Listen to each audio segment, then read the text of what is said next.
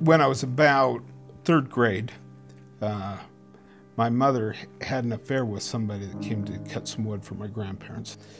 This was a pretty horrific person. The guy was an alcoholic, a chain smoker, and she had this affair with this person. At the end of the summer, she says, "I'm leaving your dad for this guy." So again, I'm like 9 years old. And so she told my sister, my brother and I this, and I said, "No, I don't think that's a good idea." And she told me, she said, "You know what, I always knew you would be the son to turn against me." Luckily, though, my dad came over from Spokane at the end of the summer, and they were able to kind of put their marriage back together. But at the end of the 6th grade, the marriage came completely apart. We didn't go to church anymore at that point. So, you know, following Christ certainly wasn't something that we thought about. And it was pretty much a worldly lifestyle. My mom started dating at that time my stepdad, who was an alcoholic. She did end up marrying him eventually, a couple years later. Before she married him, though, my brother and I went to visit my dad in Spokane, and he was killed on his bicycle when he was 11 years old. I was 14. And it was a tough time. My mother had been notified. She was in Oklahoma with my soon-to-be stepdad. She did not know what son had died.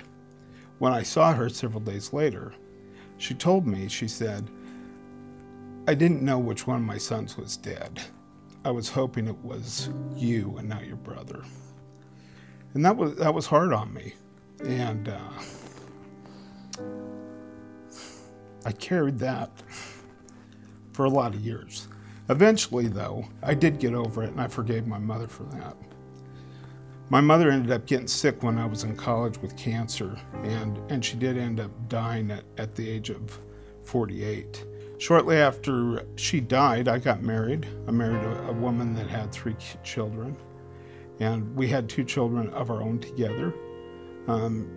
We did go to church, you know, and I kind of considered myself a Christian, but I wasn't real faithful. I didn't go as often as she did. Once in a while, I would start to feel a little bit guilty and go back to church and recommit my life to Christ, but it never really held with me, and the reason was because I didn't really see the whole loving God aspect of things. When my daughter was 3 and my son was 1, my wife divorced me. And it was very hard on me because I love my children so much. Eventually, I ended up getting a job here in Lima. My son came to live with me for a while. My daughter was already here. She'd come out to live here. And he's like, "You know, Dad, are we going to go to church?" We tried a couple of churches, and we ended up at Shawnee Alliance. But it was during the service that night that it was mentioned. There was a reference to a Johnny Cash movie. But in that movie, there was a reference to Johnny's father saying something about the wrong son dying. And that brought back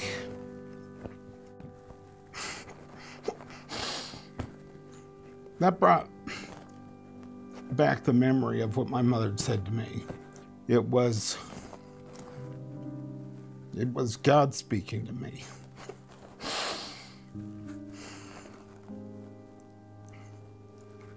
In a way that he never had before. And he said to me, in a sense, I felt it, it's just how much I love you. And I really saw him then as this God of love. And I haven't looked back since. And it's a lot easier for me to follow a God that loves me rather than a God I'm afraid of. It just makes more sense. And that's what he is. God is love.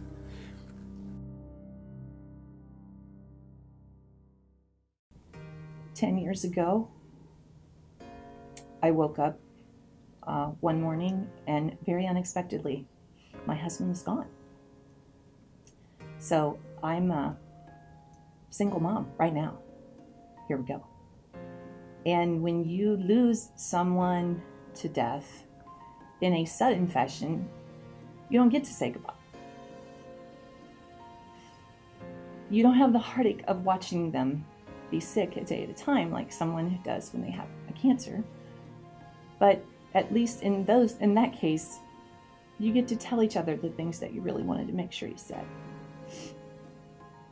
We didn't get to do that.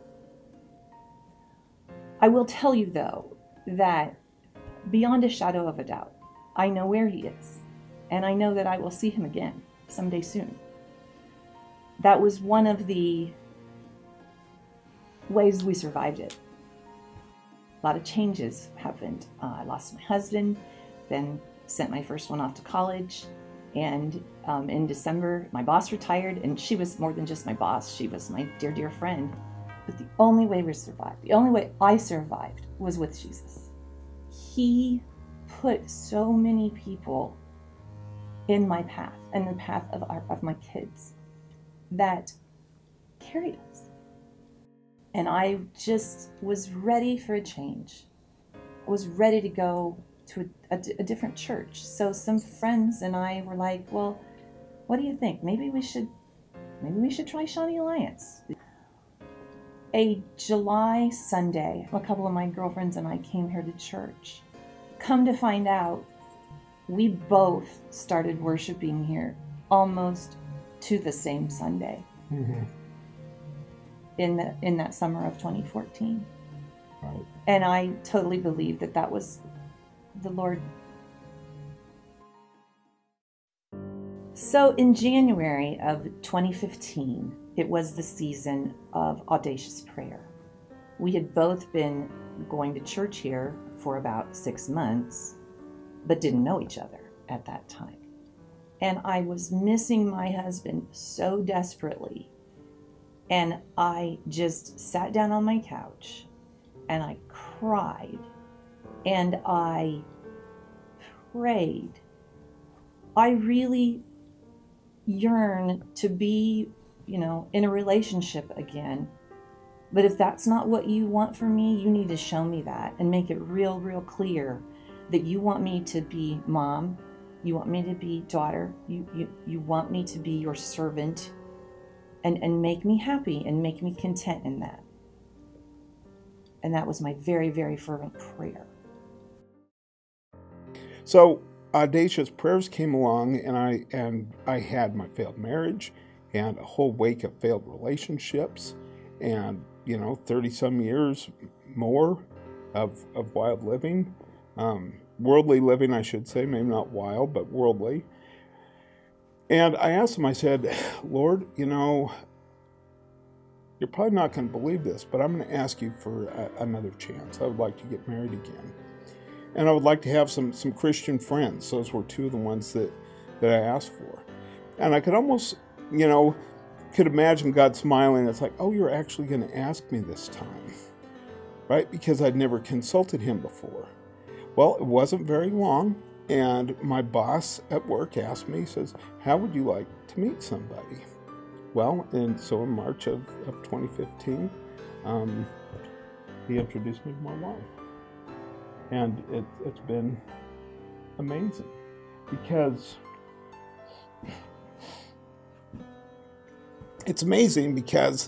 I met the person that God picked out for me, because this was his choice for me.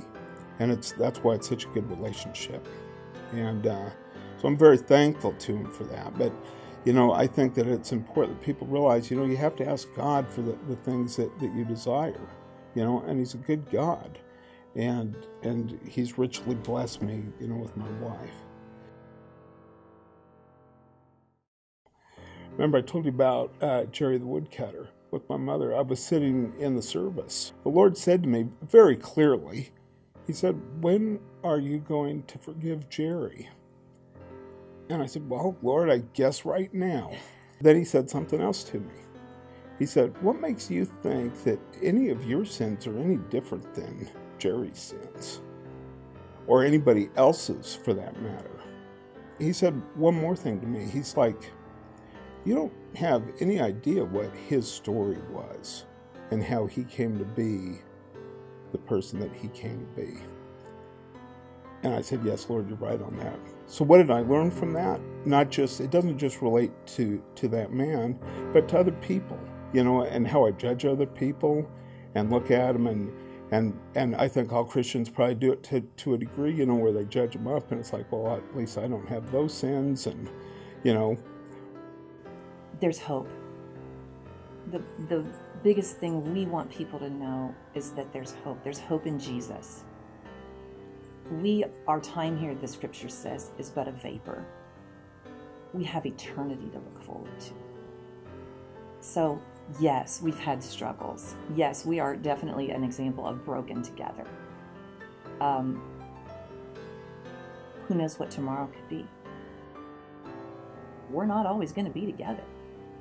So, I just want everyone to know that there's hope in Jesus.